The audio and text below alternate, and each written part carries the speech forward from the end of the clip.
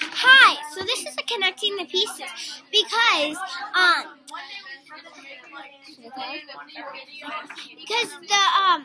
the owner of the place started making the recipe of the mother's his mom's peanut butter because he found it because Caddy actually found it. Yeah. And then he said it was completely perfect. He got a piece and licked it, and he immediately spit it out. So I kind of think that that's like, whoa, you must have not made it right, but Caddy can make it perfect because when he tried the cake, he was like, that's so good. And then he tries to make a batch of the mom's peanut butter and it didn't work. So Yeah. I kind of think that's really shocking. Me too. Like, seriously, like, a Caddy can do anything, so it's kind of amazing that he can do that. It's really cool.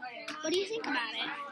I actually think it's a major milestone because it's kind of like a dun-dun-dun, but a major one that it's like a mystery dun-dun-dun. Yeah, it's like a giant one. Like, because our book is really mysterious, and we love the book. It's like one of the best Lit Circle books we've ever read. It's so fun to read, because every time we're like, almost in all of our videos, we're like, oh my gosh, and that happened, and that too, and we're like so shocked that so many things happen, and that's like a big part of the book, because there's so many connecting the pieces, and it's so fun to do.